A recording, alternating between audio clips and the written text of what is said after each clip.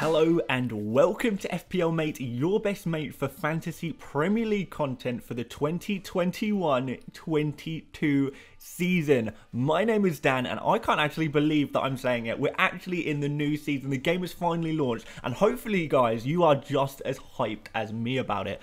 Oh my god, I feel like we've been waiting for this for a long time, but at the same time, it has come very, very soon. We've still got a long ways to go until the Premier League kicks off, but that doesn't mean we can't start tinkering with our team. So that's exactly what I've been doing today, making a nice little starter squad, a squad to set me up, a nice little template, just my initial thoughts on what kind of players I think are going to be really good for the first few games of the season. So guys, that's what I'm sharing with you today. If you do enjoy what you see today, please do leave a like on the video. It really helps out the channel. And of course, if you're new around here, please do help me out by subscribing. We are so close to 60,000 subscribers.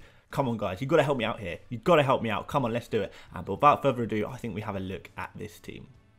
So, back to 100 million for the budget. I'm actually only using 99.5 of the budget and keeping 0.5 in the bank, which is kind of really useful, actually. I do recommend keeping 0.5 in the bank if you can, just because it's really useful in case there's any price changes during that first week of FPL. You have the ability to upgrade one of your players. So, say a player you really, really want goes up to 6.6 million, right? And you want to trade out a player who's worth 6.5 million for the 6.6 million player. Well, you got 0.5 in the bank to sort yourself out and pay for that upgrade, right, guys? So it's a really, really nice little tactic you can use at the beginning of the season. I tell people at the start of every season to go with this. But guys, let's just have a look at the team because we don't want to talk about prices and budgets all day. We just want to look at some players. Okay, let's start us off in goal with Sanchez. Sanchez is coming in at an incredible 4.5 million. So some really, really nice value there. And you know why I like Brighton players so much as well, particularly in defence?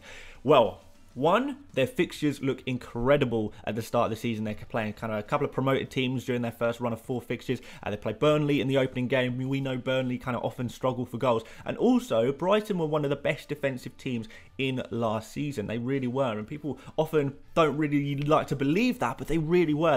The underlying defensive numbers were incredible. They didn't actually concede that many goals at all. And they actually underperformed on a lot of their stats, which is kind of suggests that hopefully they are going to improve this themselves this time around. We know that they're terrible for XG, XGC, XA, but hopefully they can catch up with those stats. And that's why I've gone for Sanchez as a goal, as a really nice, cheap budget goalkeeper with good fixtures in a good defence. I think that's a really, really nice bit of value there. So moving on into defence, I'm going to start you off with Trent Alexander-Arnold. I'm going to start off with the most expensive players because maybe they're a little bit more obvious, and then we'll move on to some of the maybe slightly less obvious players, I guess. I mean, if you look through this team, by the way, guys, all of the percentage ownership is going to be really high. All of these players are pretty high selected because the only players who are playing Fantasy Premier League right now are the real experienced players in FPL. So they are naturally gravitating towards the same really nice picks. By the time we get to the kickoff of the first game of the season in 5 weeks' time, however long it is, 6 weeks, we're going to see the percentage ownership for each of these players drop significantly as more casual players come into the game and start selecting other players who aren't really as good picks. But these players are high ownership for a reason, because the pool of players right now are pretty much exclusively experienced, very passionate FPL players, just like you guys, I guess. So yeah, we'll carry on anyway. We won't talk about percentage ownerships too much. You want to see players. You want to see players. So we've got Trent Alexander-Arnold.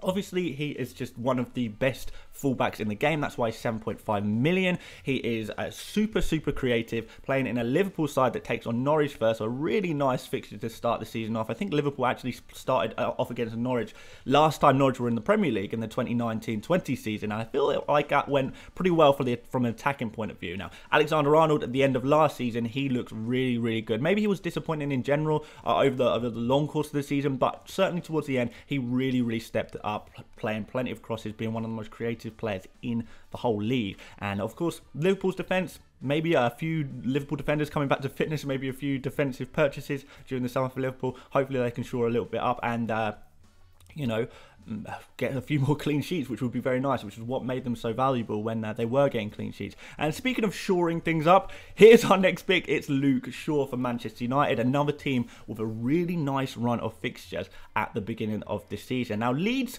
is not the perfect fixture to start off with, but we're not building a team for 1 week here. We're building a team for the slightly longer term. So we are going to be looking a little bit longer term with our players, and Manchester United arguably have the best opening run of fixtures of any team. Now, you can make the judgment for yourself, but Luke Shaw, 5.5 million, looks really good value. He kind of nailed himself on last season.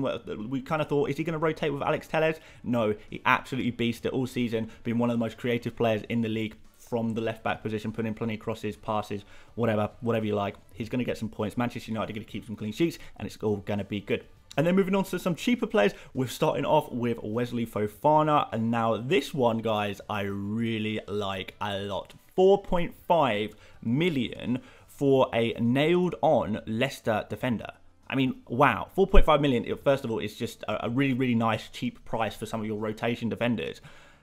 But to get a Leicester player for 4.5 million, they're one of their starting defenders, one of the players of the season last year, he was incredible for Leicester. Now, fair enough, he's not really good for attacking returns, but to get a good opportunity for some clean sheets through that Leicester defence for that price, I think is really, really nice indeed. And he plays off Wolves first.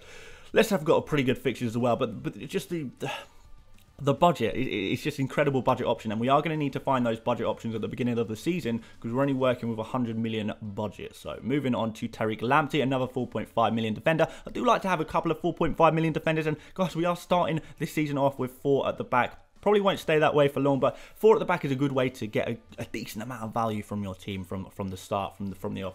And Tariq Lamptey, so we're doubling up on that Brighton defence. I've talked enough about Brighton defence, but what we know about Lamptey is that last season, when he was playing, when he was fit, he was incredible. We all really like the look of him. He looks so lively, you know, running up that right flank, getting really forward, getting really attacking.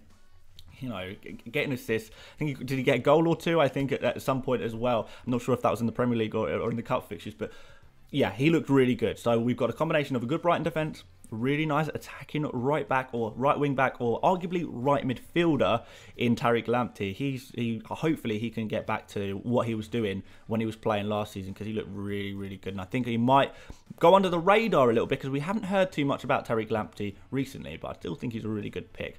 So let's move on into midfield. We're going to start off with Mo Salah. In my opinion, the most obvious pick of anyone. Don't even think about not picking Salah. I really don't understand how anyone would not pick Salah when the opening game is against Norwich, Liverpool. You know, we're talking about Salah, a player who consistently is one of the highest scoring players in FPL every single year since he came into the Premier League. Other than that spell at Chelsea, obviously, but we won't talk about that. But he looked really good most of last season. He's on those penalties. He's like super aggressive. He's kind of greedy sometimes, which we like. And he's just the star of the team. He really is. And he's really putting Mane in his shadow, particularly over the last year. Not saying that I don't like Mane. I do really like Mane as well, particularly at the back end of last season. But I think you've just got to go for Salah and just go for it. Don't even think about it. Bruno Fernandes next. And to be honest with you guys, the reason I've put Bruno Fernandes in my team is more out of fear than me actually thinking I would love to have Bruno Fernandes in my team. Obviously, Manchester United have a fantastic run of fixtures, and that's going to mean a lot of people are going to go for Bruno Fernandes. So if Bruno Fernandes were to do really well, then actually I'm going to really suffer if I don't have him in my team. So that's why he's in there. It's kind of a little bit of a safety net against those Manchester United fixtures. Now, I didn't end last season with Bruno Fernandes, and I think, generally speaking, that went pretty well. I feel like I covered it pretty well with Greenwood, for example, a little bit for Rashford as well in certain game weeks as well. So I don't think Bruno Fernandes is essential, but everyone's going to have him. I don't want to be, if he bangs, he wins a penalty or takes a penalty, should I say, I'm going to be in the mud a little bit, so I need to have him there just to cover me, I think. But we'll see how he does. I hope that he does okay just because he's in my team, but whatever. We'll move on to Greenwood, a player who I am a little bit more passionate about in the Manchester United team, who I just think is just absolutely fantastic. Now, if I'm perfectly honest, I'm not fully convinced on the Manchester United triple up. Obviously, I really like their fixtures, their opening fixtures, but not 100% sure on the triple up. I have gone for it anyway because I do think Greenwood offers some good value, but this is going to massively depend on Manchester United's summer. Are they going to buy Jadon Sancho at right wing? We thought they would last year. It didn't happen last year at the end. Greenwood came good eventually. What's the situation with Cavani? Is he going to be a European game player again? What's the situation with Martial? Are they going to be the forwards? Is Greenwood going to be given the shout as the forward? We're going to find a lot of stuff over the summer out. But for now, I do like the shout. But I do think this one is definitely subject to change. I can definitely see this one changing in a few weeks' time, depending on the kind of news that I hear, and maybe restructure my team a little bit. Not sure yet, guys. It's very early days. But we'll move on to Buendia. And this one I do like. This one is one I'm much more confident in. Buendia is someone I do really quite like to have in my team. 6.5 million, so a pretty, it's arguably a budget price. I'd say that's probably a budget-ish price. It's not a mid-level price. It's not a expensive price. It's a budget starting player kind of thing. So 6.5 million for Buendia, just signed for Aston Villa. Is he going to be replacing Grealish? If he is, fantastic. He's going to be the main creative force. If he's not, fantastic. He's still going to be one of the main creative forces. So Buendia creates so much. We saw it in the Championship last season. We saw it in the Premier League the season before when he played. He was creating so many chances, an unbelievable amount of chances. Just Norwich didn't quite have the quality in their team to finish off the chances that Buendia was supplying. Now coming into this Aston Villa side, a team that is has a little bit more quality than Norwich, I can see his numbers stepping up massively. I can really see that happening, and that's the reason he's gone in my team. Plus, opening game against Watford, some really nice fixtures. I do like the look of Aston Villa players at the beginning of the season as well, so he is in. Moving up front, we have got Dominic Calvert-Lewin, a bit of a legend of last season, actually, a real legend. You know, he was pretty much smashing it most of the season, and he had an incredible start as well, just scoring pretty much every game. Didn't he go something like a run of 6 games, 6 goals, a goal in every single game? Maybe he got a brace in one of those games as well. Crazy, absolutely crazy stuff. So hopefully he's going to have a really nice start to the season as well. He is, of course, the main source of goals in that Everton team. They've got a pretty nice start with the start of the season against Southampton, so that could be pretty nice. I just quite like him as a striker.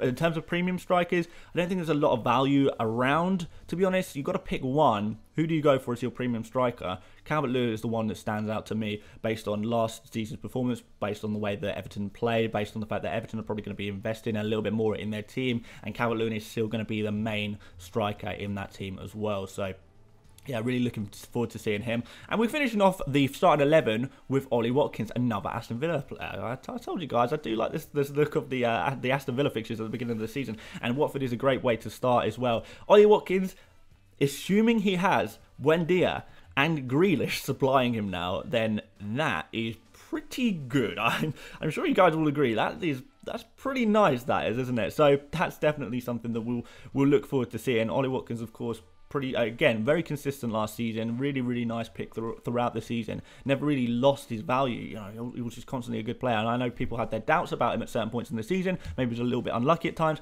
Overall, fantastic. Absolutely fantastic. So that's why he's in the team. So, guys, with the first 11 done, let's have a look and see what I've done on the bench. And let's see if you're interested in what I've done here. So, we've started off with Foster.